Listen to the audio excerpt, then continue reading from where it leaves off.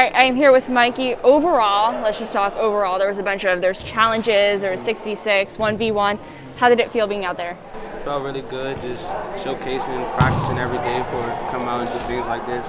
And I mean, it felt good seeing all the other top players around the area. It felt really good. With all the COVID stuff that's been going on, why was it so important and, you know, just so good to get out there with all of you guys?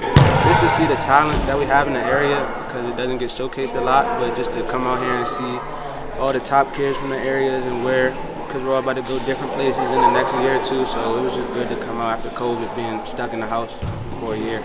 You're definitely not walking away empty-handed. You were struggling a little bit with all those trophies that you won there tonight. How did it feel? How did you feel about your performance tonight? I mean, I feel like I could have done better, honestly, but I mean, it was fun for a first-time thing. It was good. Thank you. Thank you.